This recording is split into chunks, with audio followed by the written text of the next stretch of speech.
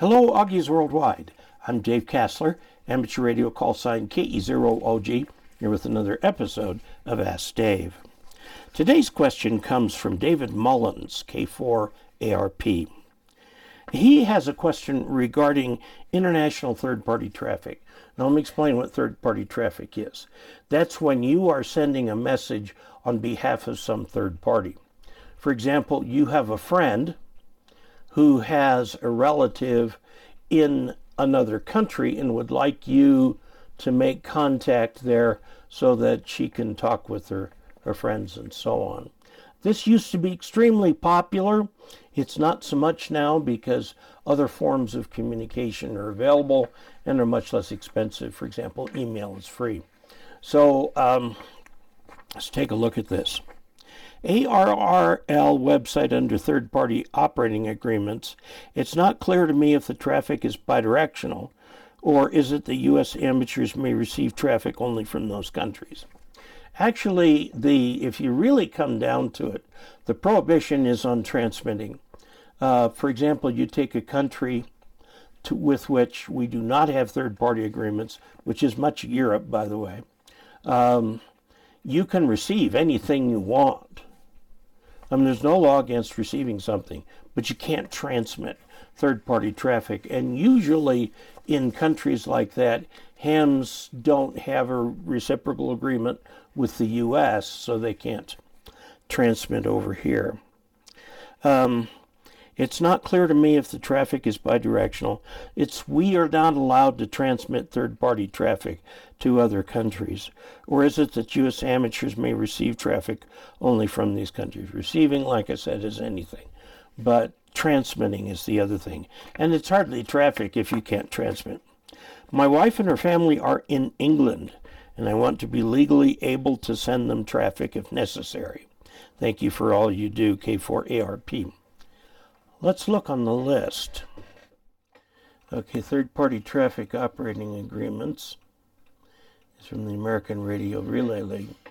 And let's take a look at the U.S. may handle third-party traffic with, and it would be Great Britain. Great Britain is not on that list. Neither is England or anything like that. It's not a very long list, as you notice here. The country, well, the United Kingdom, there it is, GB. Okay? So the answer is yes, you can do it with Great Britain. This is the list, by the way, found at arrl.org/third-party-operating-agreements. Okay, and you found the country down here, United Kingdom. They are listed in here alphabetically. There are not a lot of European countries. For example, Germany is not on the list, but Ghana is. Okay? So to answer your specific question, David, the answer is that yes, you can exchange third-party traffic in Great Britain, but there's a lot of places where you can't. In a lot of places, as happens to be the case in Great Britain, the Postal Service is government-owned, and they don't want any kind of encroachment on their monopoly. But in the case of the UK, we have a sort of a special party status with the UK, and we work very closely together in a lot of things. And UK, by the way, has a very active amateur population.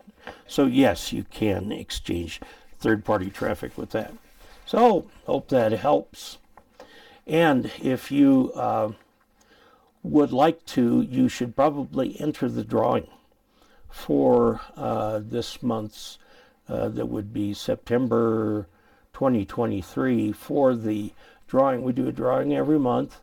It's something like a radio or an antenna analyzer or something. I get sent so many things. I'll review them and then send them on to people who enter the drawing.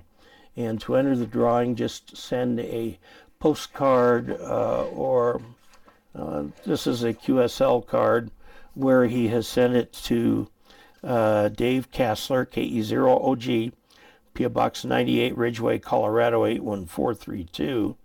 put your shipping address, call sign, and telephone number on here so that if you win and I have a question regarding shipping, I can get in touch with you.